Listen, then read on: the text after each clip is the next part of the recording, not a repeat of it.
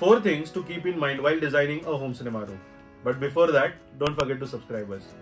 Number 1. The room ambience. The room ambience has to have some sort of darker shades or darker colors on its walls, ceiling or flooring so that none of the light gets reflected from any of these surfaces. The second thing to keep in mind is obviously the lighting. The lighting has to be warm and indirect so that it doesn't give you direct glare in your eyes. The third thing to keep in mind is comfortable sitting. Comfortable sitting will let you get involved in the movie, and for that you can use sofa, recliner or beanbags. And the last, that is the fourth thing, is to get your AV system right.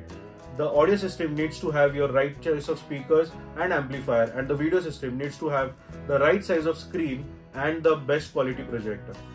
Now in case you want to know how to do that right, make sure to comment home theater below.